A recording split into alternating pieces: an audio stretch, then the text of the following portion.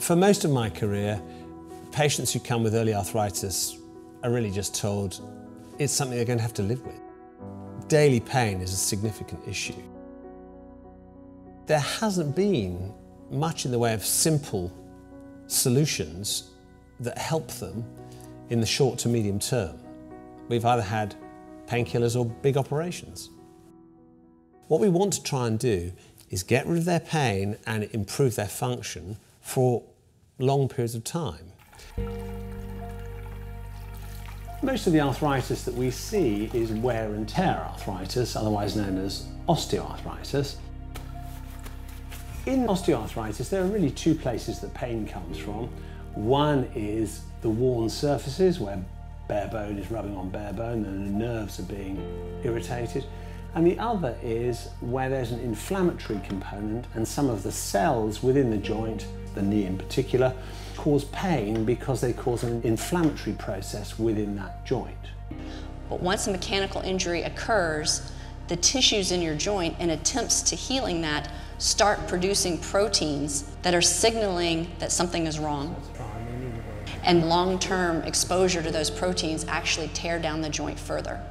And so the cells act upon other cells, so it is the cellular problem that also needs to be dealt with in patients, particularly with early arthritis.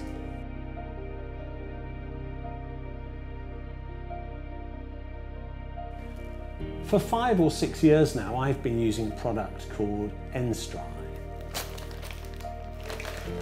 So, what we're going to do today, Mrs. Thomas, is we're going to take some blood out of your arm.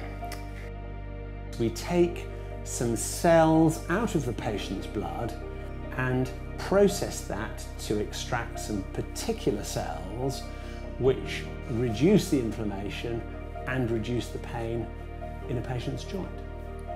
So we need to take about 55 millilitres of blood for each one, but that's about 1/10 the amount you give if you give blood. Just keep squeezing and unsqueezing, that's brilliant, well done.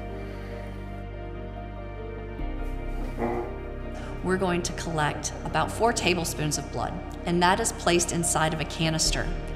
And then we're going to centrifuge that canister, and it will separate out the various levels of your blood. We then pop them into the centrifuge and we spin them for 15 minutes.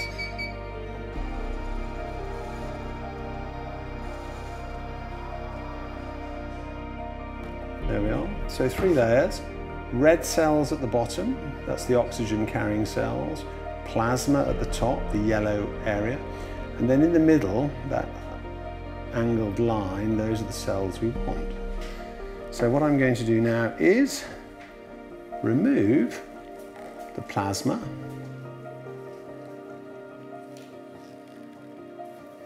And then through this separate portal, you will see the cells we want, and we just give a little shake to make sure they're all going to come up. Coming up the little tube, and that's enough. So those are the cells we want. We're going to collect that layer and place it in a second canister. We then centrifuge that a second time that further concentrate the anti-inflammatory proteins we're trying to collect. And you end up with about 2.5 milliliters that are injected into your knee. So now what I'm going to do is put some special cleaning solution on your knee. This will clean the skin to reduce the risk of there being any bugs drawn into the knee. There we are, number 1.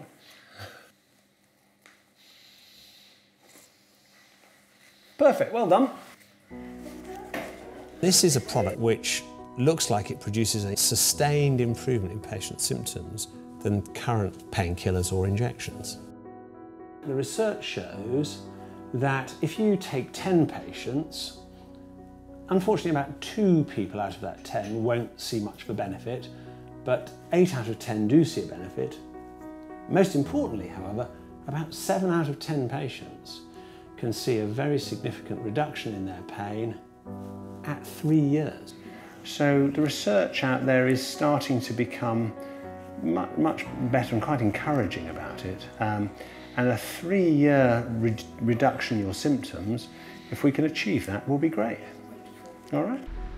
I really like this injection because it has provided me with another option, which 5 or 6 years ago I didn't have. Prior to that, it was just take painkillers, perhaps lose some weight, and wait until you were old enough to have a knee replacement. Now I can give people an injection which can really provide them with quite a lot of pain relief, enabling them to live their lives for quite a while before surgery is necessary.